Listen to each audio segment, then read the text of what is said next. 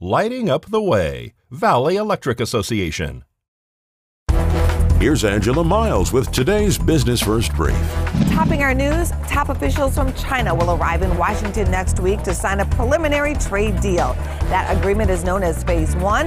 It's an effort to improve trade relations with China. President Trump says he may wait until later, possibly after the election, for Phase 2. Hewlett-Packard is still saying no deal to Xerox. Xerox has secured $33 billion to take over HP. HP directors call the offer too low. Infamous investor Carl Icahn reportedly is behind that deal. And scam alert.